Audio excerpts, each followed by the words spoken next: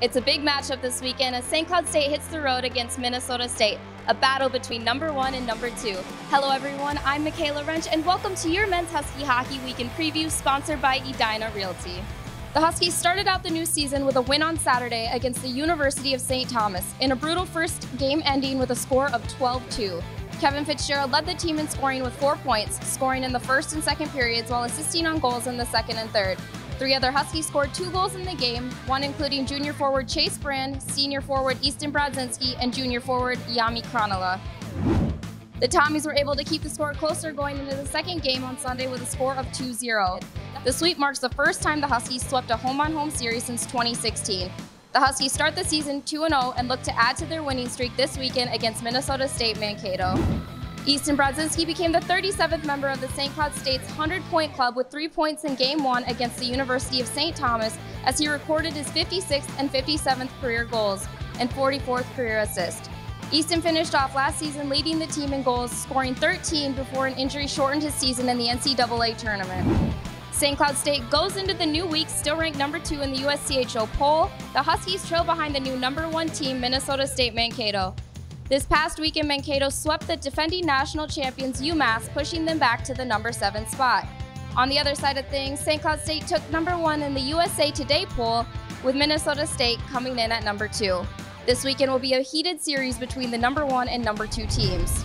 Minnesota State Mankato, who also started out the season 2-0, will be an intense matchup going into this weekend.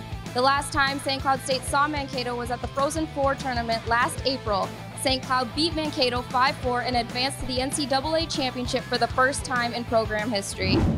I'm here with Mick Hatton from the Rink Live. Mick, how are you today? I'm doing well. How are you? I'm doing well, thank you. Mick, what can we expect this weekend as number 1 Mankato takes on number 2 St. Cloud? Well, I mean, it's a big rematch, obviously, from the national semifinals from last season, so that's extremely exciting. Mankato coming off a massive sweep out at UMass. I don't think anybody anticipated that, maybe even not the Mavericks themselves. But, for St. Cloud State, they had an interesting series against St. Thomas. They played a game where they put everything together on one night. The second game, they had to kind of grind it out a little bit more, which actually Brett Larson kind of liked. I'm anticipating that it's going to be really close, a couple of really close hockey games, probably 1-goal games both nights. I'm excited about it because, these are 2 great hockey teams. Dryden McKay and David Rennick, what can we expect from this huge matchup? 2 great goaltenders. When you look at McKay, he was a top 3 finalist for the Hobie Baker Award last season. Had a just tremendous season. He's on the brink of setting the NCAA record for most shutouts in a career, so that's huge. David Rennick, all-time career leader in shutouts for St. Cloud State. David's playing with a lot of confidence. I mean, you saw that, I think, over the weekend. Only gave up 1 goal in the 2 games. With McKay, St. Cloud State, for whatever reason, has had some success against him. 5 goals in the national semifinals.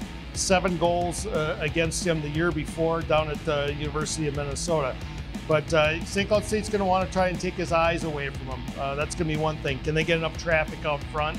For St. Cloud State, can Rennick, continue to play the way he is?